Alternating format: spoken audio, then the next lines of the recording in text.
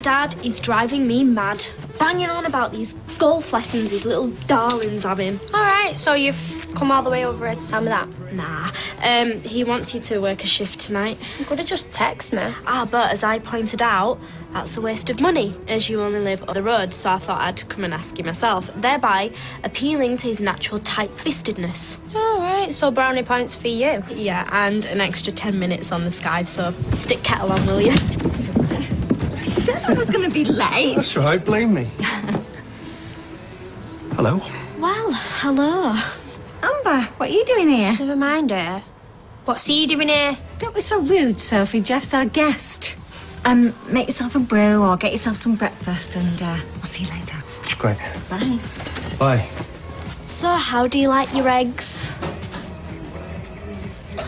I'd better be getting off. Really? So soon? So what's with the face? You missing Sian, or is it about your mum's new boyfriend moving in? Look, he's not moving in. Not yet, maybe. But first it's the fancy restaurants and the flowers. Leave it out. Then the staying over weekends. And next, he'll be asking you to call him Dad. Amber, I know how to use this. Hey, do you two ever get any work done? Oh, yeah, what do you think I'm doing with this? Giving myself a spray tan? Hey, less of your cheek. I'm still annoyed with how rude you were to Jeff this morning. Just please. Well, I don't see why you're still seeing that creep. I mean, you and my dad was getting along fine. Well, my love life is none of your business. Hello, you my mum. Yeah, and you best remember that.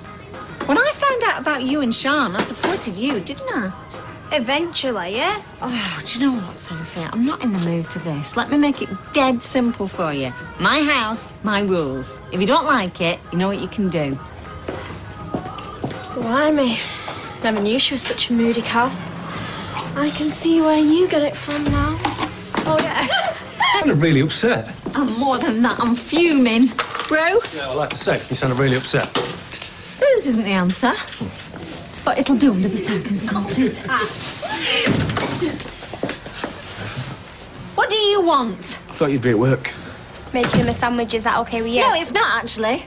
I'd appreciate a bit of privacy in my own house. Yeah, tell me about it. I know the feeling. I had it this morning when he traipsed down the stairs. Come on, Sophie, we'll go to the cafe. No, we won't. So you're allowed your new boyfriend around, but I'm not allowed my own dad? Look, so why don't we go to the pub? I'm not making myself scarce to suit him. No one wants a row. Oh, don't you believe it? I am bang in the mood. Why? What's happened? Doesn't concern you.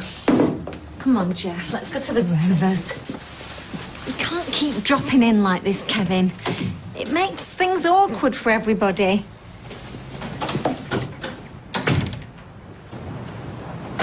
You're not really going to do what my mum says, are you? Look, if she says I'm bad, I'm bad. No, she didn't say you was bad. You know what I mean? I can't just keep dropping in. Yeah, well, this is so stupid. What's this? Dad can't just pop in anymore. Daddy, it's your house. You need to put your foot down. Look, I'm not going to rock the boat if that's the way she feels. Dad, man up, for God's sake. Look, I appreciate your support, don't get me wrong. But the fact is, your mum's moved on. I wish she No, hadn't... Dad, she hasn't moved on. She thinks she's moved on. Well, whatever. Things have changed. I'm going to get used to it.